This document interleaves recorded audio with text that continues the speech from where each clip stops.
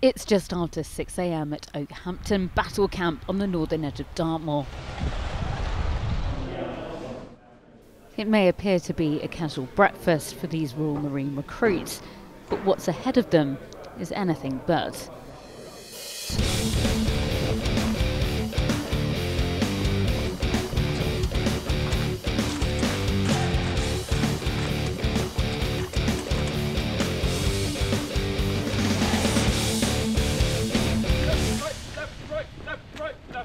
30 miles in under 8 hours across the moors, otherwise known as the 30-miler, the last test before these recruits become fully fledged Royal Marine Commandos.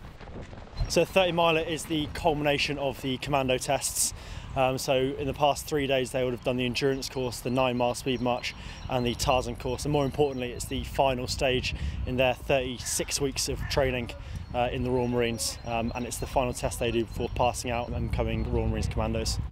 Before they set off there's a kit check, and then it begins.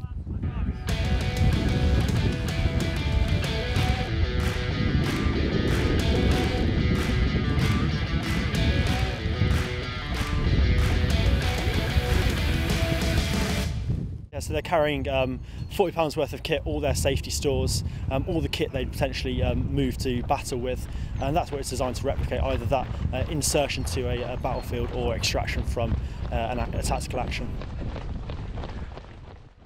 The recruits head south across Dartmoor as they'll be finishing in Bickley, where 4-2 Commando Royal Marines are based. Although they start and end their test on even, tarmacked ground, it doesn't stay that way for long.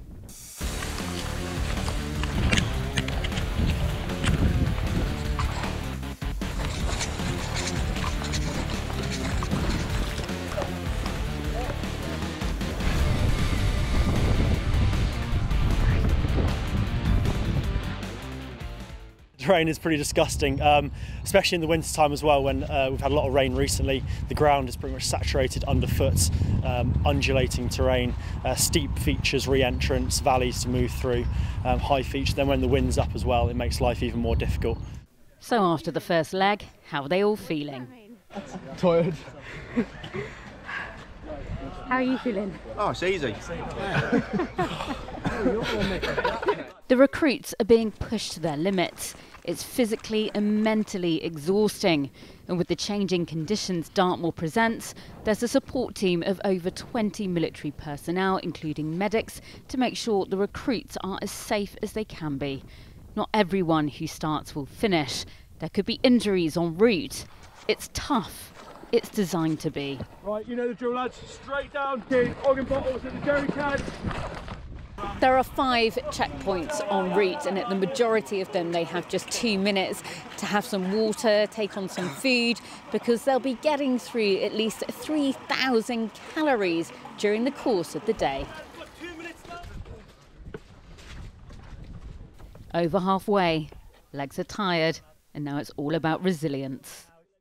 I think by the time you get to this stage, because you've been through so much already before, your body is clearly in a lot of pain, and a lot of the recruits are probably managing injuries as best they can.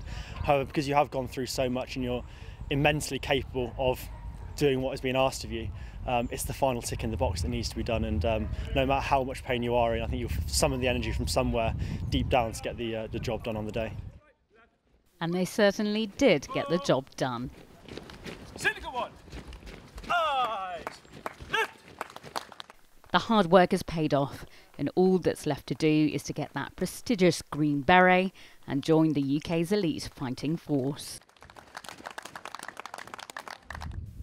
There will be a formal passing out ceremony at Commando Training Centre in the coming days, but this is the moment when the commando tests are complete and they can look ahead to their future as Royal Marine Commandos. Yeah, ecstatic. We've all worked hard throughout the training, and doing the 30-miler now, and you join one of the biggest clubs in the world. So absolutely ecstatic, and you can't beat the feeling. So really proud, really proud. What was the worst part? Worst part? Probably the first sort of 12 miles was the worst, knowing you've got all of it to come, and the pace was just rapid. But you've done it. Yeah, thank God. Bryony Williams, Forces News, Devon. If you enjoyed this video, don't forget to like and subscribe to our channel.